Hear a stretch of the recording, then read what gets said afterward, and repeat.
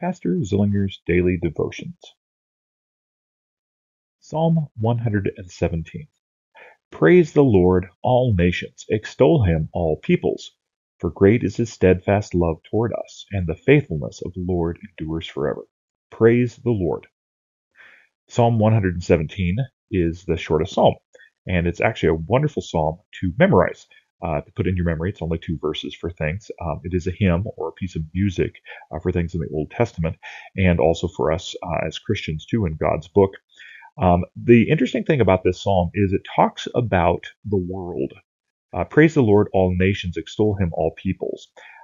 This psalm is quoted or used by the Jewish nation, even at the time of Christ. It's called the Hallel. There's 6 psalms that are together, and they use them during festivals. And I can imagine this, people using this and singing this at the time of Passover. That's one of the festivals where they will do this. Now, they'll do the whole psalm of this because it's fairly short. It's part of their liturgy. But imagine when people are singing this, they're saying, all the world, all the nations, all the foreigners, all the peoples, praise the Lord, because as great is his steadfast love towards us.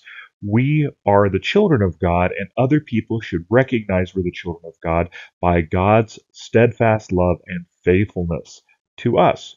So we retell the story. That's what happens in the Exodus in Passover.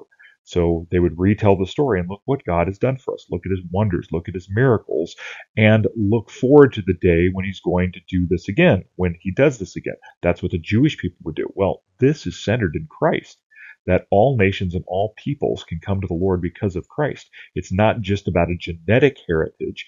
It's about the Lord's steadfast love and faithfulness to humanity, to all people. And it first comes to Israel, but then it goes out to the nations. That's what Jesus does in the Great Commission. So we do as Christians.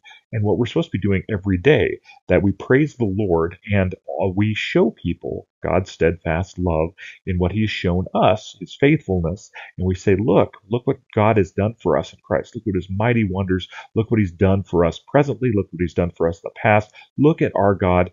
He's not only saved us, but he's also saved you. This is for you as well. We want to give you this good news, this gospel message. The Lord bless your day as well as your week.